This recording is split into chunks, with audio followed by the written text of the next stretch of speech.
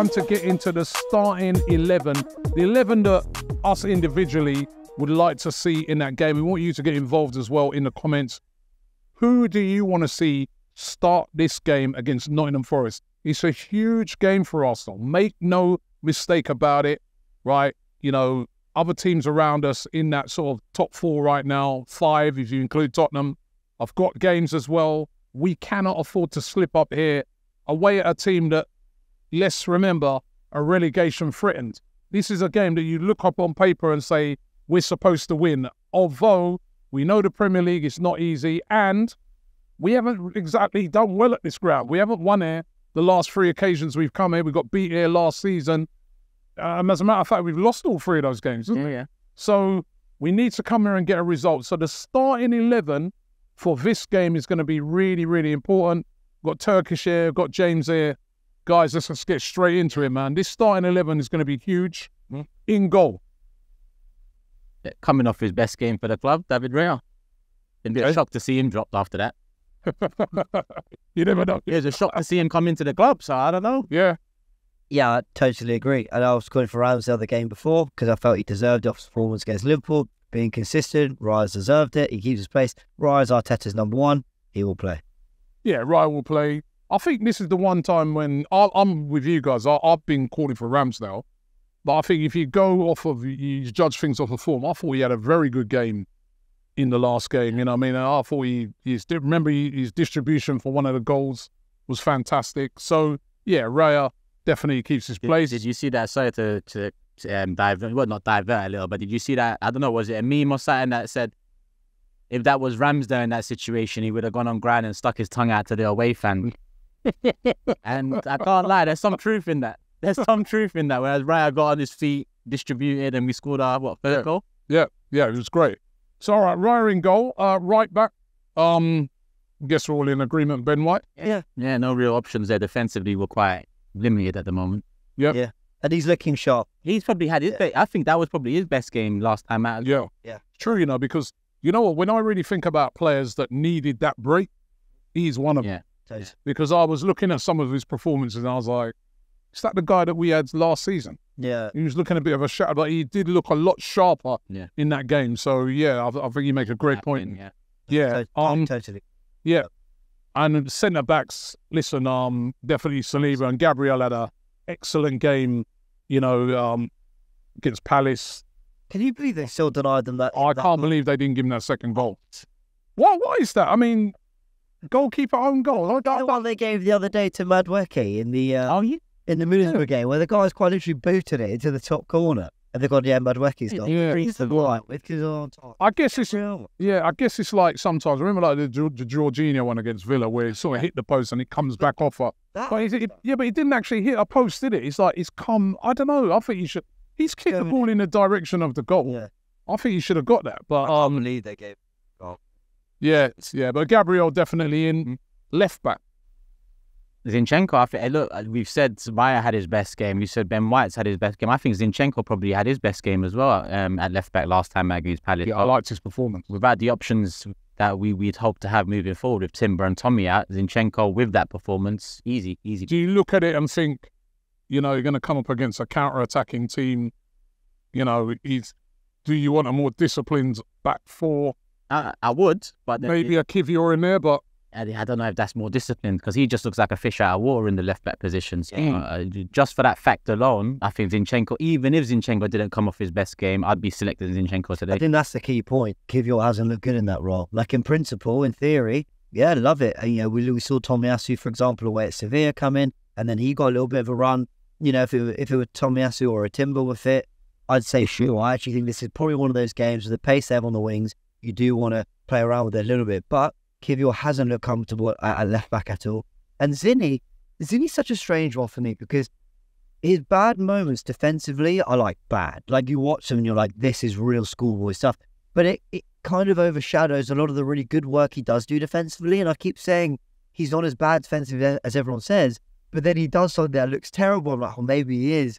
So it's kind of in moments rather than across a whole 90 where he gets completely done. So I think Zinni, for his performance again the other day against Palace, he looked really good on the ball, and we need to break this Forest side down, and our left back is weirdly a part of that. Yeah. I think if Tomiyasu's fit and when he returns, these are the type of games he'll play in. Yeah. Because it's that discipline at the back, and you know what this team's going to do with the counter attack. But we're light on the ground, so And it's good to see that Tomiyasu's getting a start at the Asian Cup. Yeah. I watched him last week, and he looked all right as well. So Zinchenko midfield. Right, let's defensive midfield. Now there's rumours about Thomas Partey. Yeah. And his fitness. You know, what I mean, he some of the rumours said he could be back for this game. Shut you in. Probably, even if he is fit, I doubt he'd get a start. I mean, what would you guys go? DM position, is it who you got? On Thomas Partey, if there's any chance he can get 20-30 before the Liverpool game, I want him to get that, but not a start. So if I'm looking at the DM position, I'm going with Declan Rice. Declan Rice? Not me, I'm ruthless. Partey, Vieira in there as well. That's all right. Timber as well. That's an active midfield three. No, look, I want Jorginho in there. I thought his cameo against Palace was superb. And it does mean shifting Rice, and we'll get to that position as well. And I keep saying it, and people are bored of me of saying on AFTV, but Jorginho's cameos are only making me more convinced that he should play in that role for me. I am with James on this. I would like to see Jorginho start this game. I like that little partnership that they had, with him and Rice.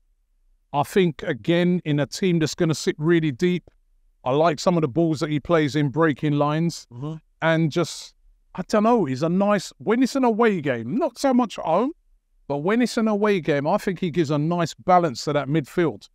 And I'd like to see him in there. I'd like to see him in there for this game, I think.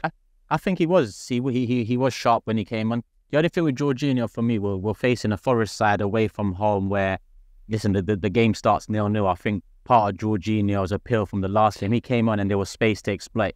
And when there's space to exploit a midfielder like Jorginho, he's got that in him to exploit it. Whereas against Forest, and I'll move into the next midfield position now, I'd like Emile Smith-Rowe to start, and that would be my difference between you two, because he's also someone that came in and showed up a bit.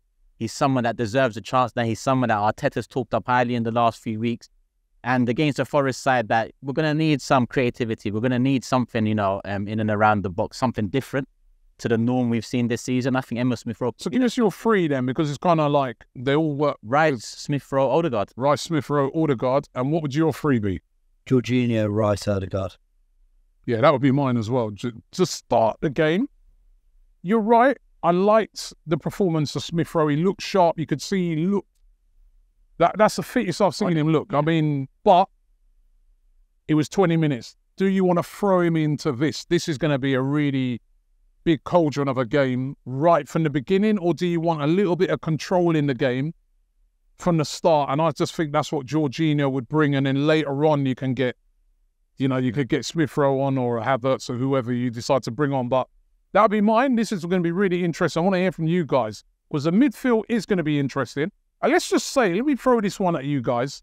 If Partey was fully fit, right, what's your best midfield with Partey included? Partey, Rice, Odegaard. Yeah, totally agree. Yeah. Absolutely our best, I think, as well. And I really hope we see that, right? And I really hope it's not going to be when he gets fit, he's experimenting with a right back and things like that. In a few weeks, I'll be like, it's all right back, Ben Bay or Thomas Partey. I really don't want to see that, but let's see how that pans out. All right, so that's the midfield, but I think you guys want to give us your midfield, because I think that this is going to be really interesting. And then up front, give us your three. Martinelli, Saka, Jesus, Trossard, but yeah. Martinelli in from the beginning. 2 goals. He's been on the bench twice now. It's not just one game. And I think that regardless of Trossard also playing well in that game. Played well, scored a great goal, great finish. Yeah, but Martinelli came on and 2 great finishes of his own. So. But is that right now where he's best?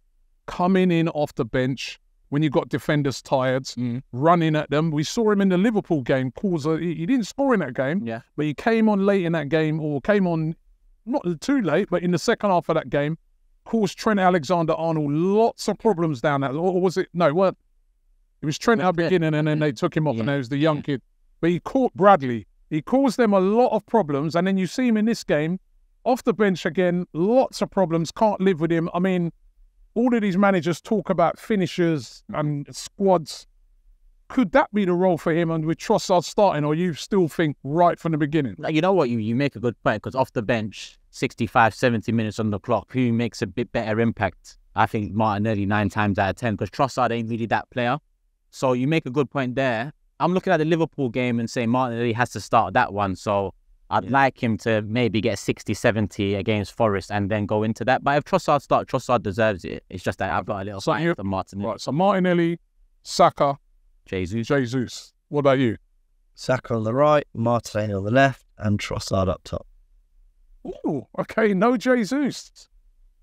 Do you know what I think with Jesus, who I love and I probably like stick up for more than most? He hasn't really proven his fitness because he's been in and out. I think he's had 3 separate knee injuries this season alone. That's not, and this is probably all off the back of the big one he had last year. Has he got to full sharpness yet? I'm not sure. I take your point about Liverpool. Created chances though. You know what I mean? He had an assist in that game. Even though Jesus weren't at his best, I thought, against Palace, he still was creating havoc for their defence. Tight defence. But Trossard and Martinelli can do all that. To the level at which Jesus is doing it now, Trossard and Martinelli can do that. If we're talking Jesus in the form he was in, the beginning of last season, or the first 4 or 5 months of last season, I'd say he's undroppable. You have to get him in that team. But we haven't seen that. We've seen him get close at times. The spin against Sevilla for the Martinelli goal. He's had great moments, but I just think we need to, just because he's fit, I don't think we need to force him to get back up to speed. When we got Partey, who's in great form, come off the bench, but I'd give him a start. And Trossard's got his goal and does well in the false 9. So that would be my front three. Okay, my front three, I'm going to go Saka, Jesus down the middle. To me, he creates havoc, right? I even saw the other day Van Dijk saying, when they asked him, players you don't like to play against, it was Jesus, because you don't know what he comes inside, outside, he's all over the place. Listen, his finishing needs to be better, 100%. Yeah. But I just think when, and the fitness thing's been an issue, definitely. But if he's fit, he's a difficult, when you coming up against teams that are going to be really difficult to break down, you win you a foul, you'll create havoc to that defence, to well-organised defences, more than I think than a Trossard will. Trossard, good finisher, but ain't really going to create those issues. And then on the left-hand side, I'd go Trossard to start with, just based off of what I was saying to you there, that I feel I want to see. Listen, I'd probably start Martinelli against Liverpool. Yeah. Definitely.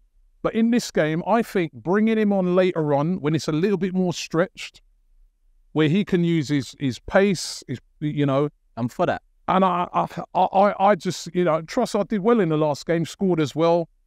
I'd stick with that front three, but later on, you've got the option to bring on a Martinelli that will scare defences when he comes on. So that would be mine, but it's down to you guys. We would love you to let us know what your starting 11 would be for this very, very important game. We're up here at the City ground in Nottingham. This has not been a very, good hunting ground for Arsenal, as we talk about Robin Hood, right? They've been robbing us every season here, right? We've got to try and get a victory. So this is a massive game for Arsenal. So what would your starting 11 be? Because that is going to be so pivotal. Thanks for watching. Don't forget to check out all of our videos around this game. Arsenal visiting the City ground to take on Nottingham Forest. It's a big one, and we need the 3 points.